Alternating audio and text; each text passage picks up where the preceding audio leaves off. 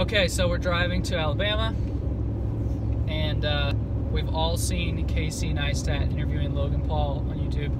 Zach is fresh off of a 30-minute watch straight through. Just under that. So I forgot it was 30 minutes when I told you to watch Yeah, it. it's 30 minutes. Super long. I was like, hey, just watch it real quick, and then I was like 10 minutes in, I was like, oh, I forgot he was here, honestly. Wait, who are you? Who is that? I finished it. You're like, jump.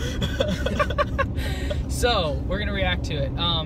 Thoughts, opinions. What do you think, Jordan?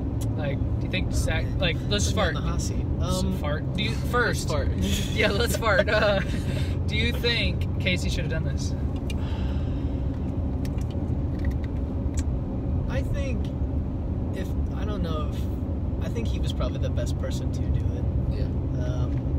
And like, I understand like people are mad at him about it, but I don't feel like he was necessarily biased one way or the other. Like, if anything, I think he obviously was more like thought Logan was kind of stupid. But Yeah. I feel like it was pretty well balanced. I mean, I would have been a little bit harder on him if it was me, but you know, it's Casey Neistat, so he knows better than me. But Jordan?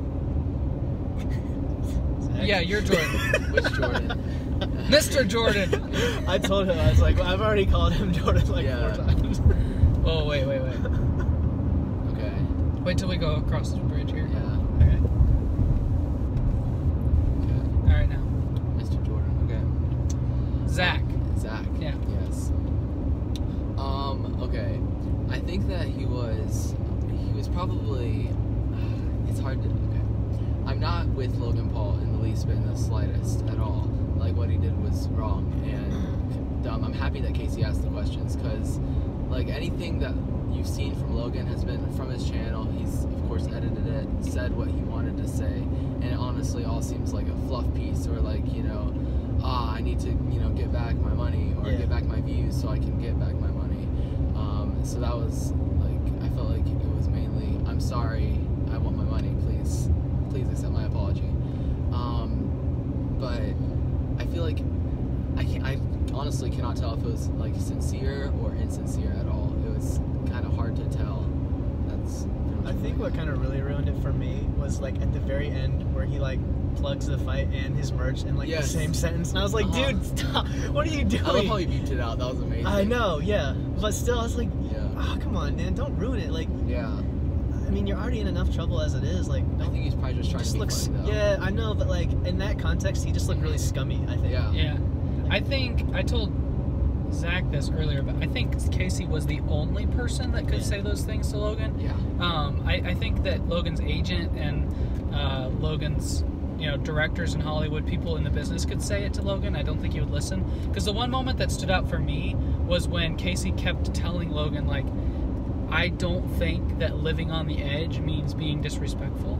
Yeah. And Logan literally was like, it's really hard to hear that from you.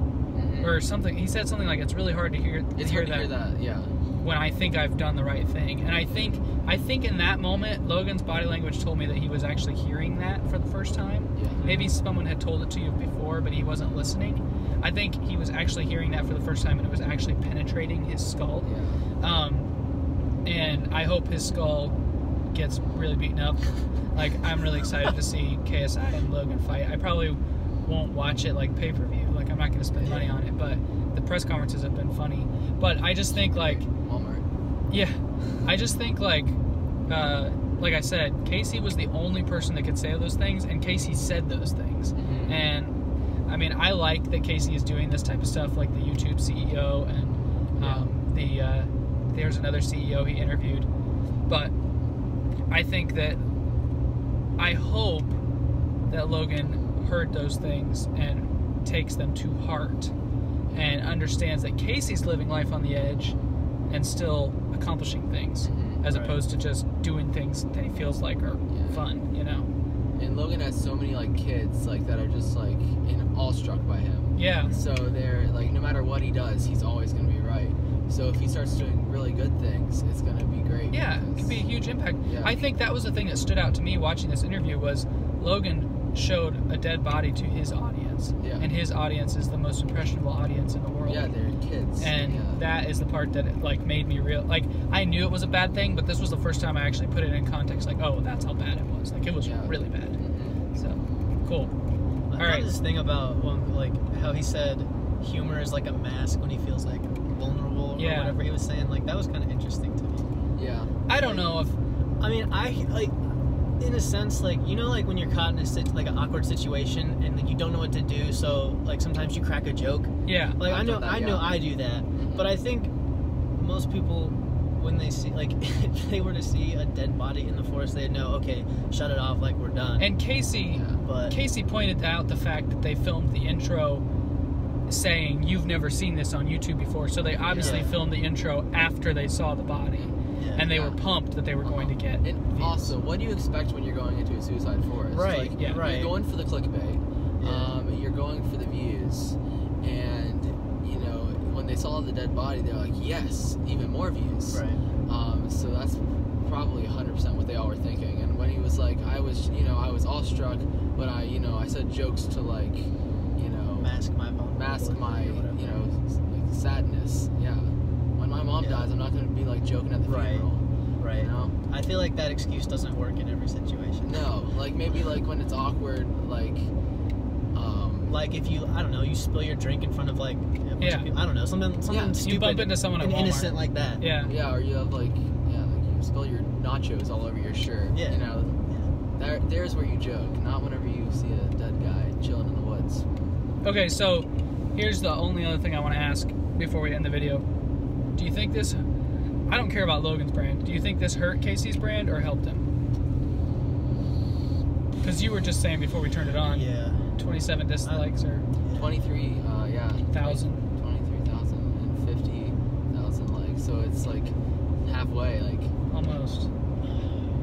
I mean, I don't know, like, it's not like Casey was on there being soft on him or anything, like, no.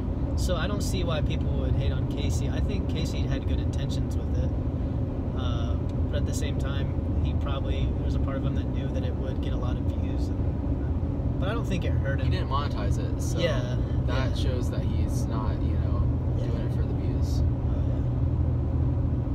I don't think it's gonna hurt. I think Casey's too well respected, well liked, and I understand why there's like probably a select group of people that would be mad about this, but I think as a whole, his fans are probably like, they understood the intent behind the video and respect that.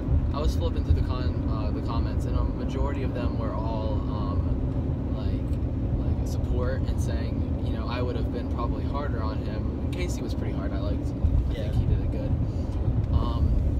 But like there was the few comments where like they were like you could tell they were like Casey fans. They're like, wow, I never thought I'd ever dislike a Casey video, and going off on him how he's like supporting or enabling Logan Paul. Right.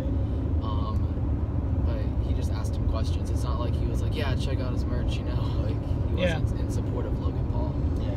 I agree. I don't think it hurt Casey at all. I mean, you guys have said it. It shouldn't hurt Casey. It shouldn't. No, I think he asked, and I think because he asked those questions is why it didn't hurt him. Yeah. It wasn't like it was a totally. You notice Casey was on with Will Smith earlier this week.